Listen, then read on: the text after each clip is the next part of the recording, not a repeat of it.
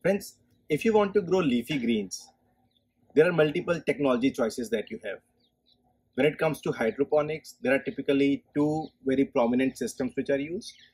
One is NFT system, the other is deep water culture.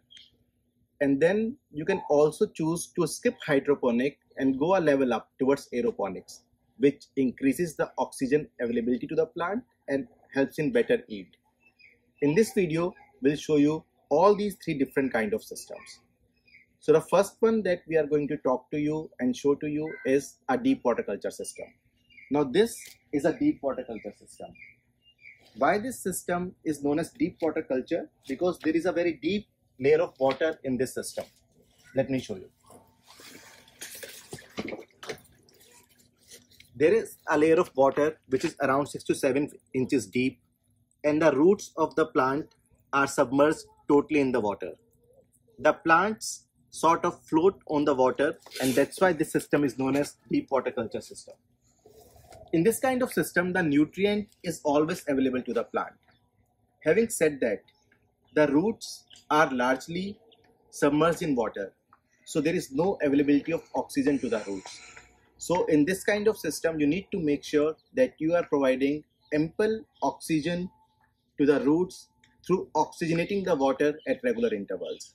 This kind of system is a very beautiful, low cost, low maintenance system and results in very good yield. Let us just look at one of the plants. This is one butterhead lettuce plant. Look at the roots. If you look at the roots closely, you will see they are very silky and shiny roots.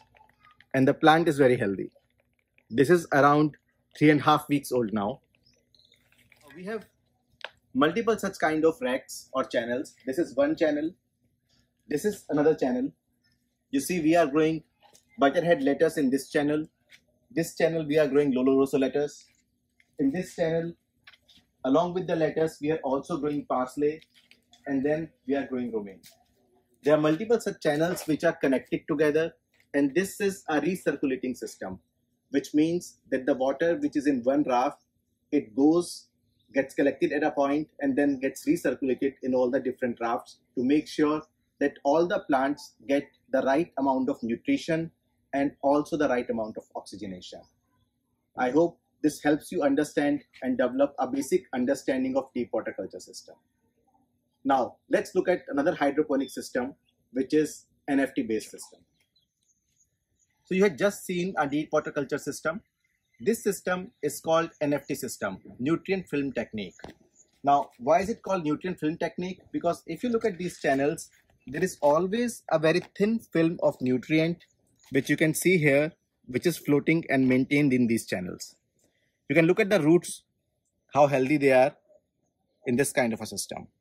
Now, another thing to notice in this kind of system is, since the lower part of roots is always submerged in water, but there is a upper part which is in air, the amount of oxygenation required is little less because the roots can directly draw oxygen from the air itself. This plant is romaine lettuce, which is growing in the NFT systems. If you are growing for NFT kind of a system, you will have choice of different kind of channels. Generally, you can go for closed channels which are cheap, but I would strongly recommend against going for such channels. Now this is a channel which you can open. By opening the channel with such an ease, you can always check on the health of the plant. Also, after every other cycle, you will need to clean the system. For example, you can see a bit of algae formation here.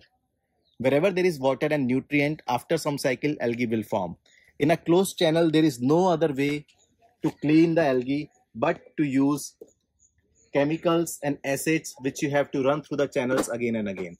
And it increases the cost of maintenance. It also increases the time it takes to reset the system and start it again. So if you are going for NFT kind of a system, make sure you go for a channel which is openable. This is NFT system in a plain level where all the plants are in same level. This is called as a flatbed system. Now let me show you a AFrame system where we use vertical space. Now you have seen an NFT system in a flatbed orientation, which is in a horizontal same level. This particular orientation is called AFrame, wherein we are using the vertical space.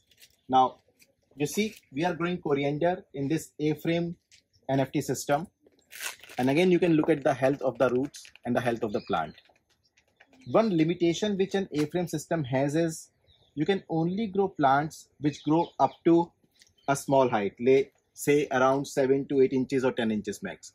Because if you grow tall plants, the center of gravity gets shifted and they can generally topple over, and they also cast shadow on the lower plants. So we have already seen the two kind of hydroponic systems, the deep water culture system and the NFT system. Now let's look at another technology, aeroponics. In hydroponic system, the roots of the plant are in water, and hence the word hydro and hydroponics. In an aeroponic system, on the contrary, the roots of the plant are suspended in air. This is an aeroponic system. We are growing normal Indian local spinach in this aeroponic system. And let me show you the roots of the plant.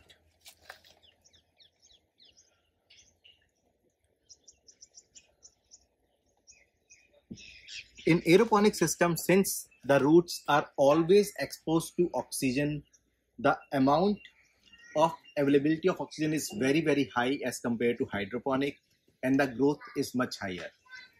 Having said that, this kind of system needs high amount of automation and is slightly costlier to set up as compared to a hydroponic system.